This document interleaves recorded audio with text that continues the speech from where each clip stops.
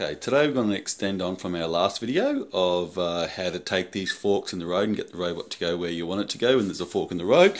Last video dealt with a single sensor robot.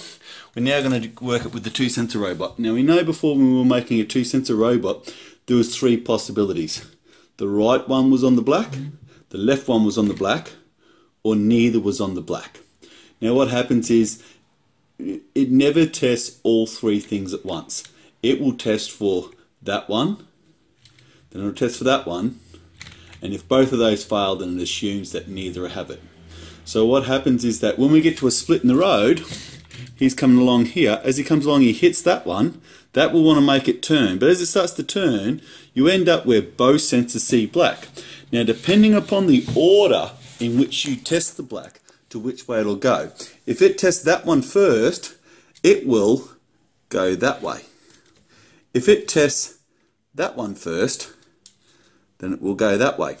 So depending which way we want to go at this fork in the road, in our program, which order we test in. So I've written two programs here, one that tests the left sensor first, and one that tests the right sensor first, and you'll see that it'll go either way at the fork. So I'll come down here. I'm going to run my left one first. He will go around the course. Normal two-line sensor. I'm using proportional steering.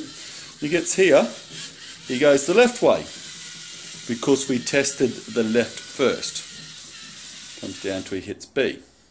Then if I come down here and I run my other program,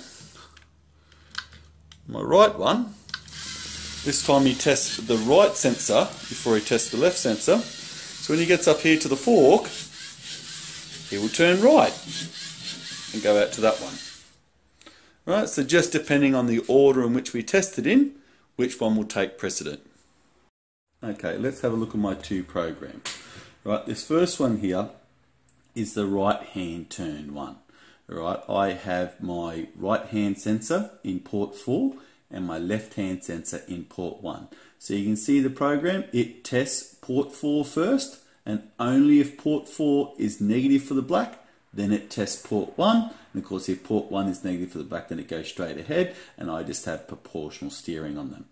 When I look at my turn left program, you'll see that I test port 1 first, and then test port 4 second. So it makes it test the left hand one first and turn left first, and it's as simple as that.